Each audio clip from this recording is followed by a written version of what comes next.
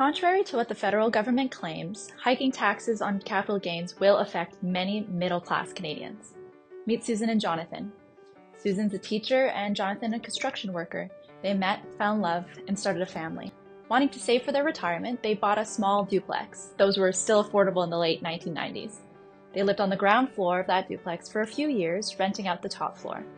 And when their family began to grow, they moved out and started renting both floors.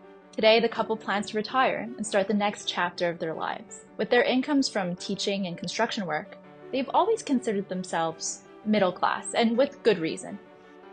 But this year, the sale of their duplex will make their tax forms look like they're earning somewhere in the mid to high six figures. Of course, over the 30 years, the value of their duplex increased, and the difference between what they paid and what they sell it for, well, that's a capital gain. And that will make their annual income this year appear huge. This is what the Trudeau government is increasing taxes on.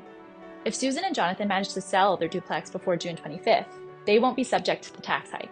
If they sell it after, the tax rate they will pay on this exceptional one-time income will be 33% higher.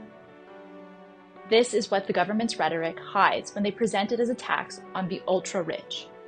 There are many people in Susan and Jonathan's position, and they too will be impacted by Justin Trudeau's tax increase.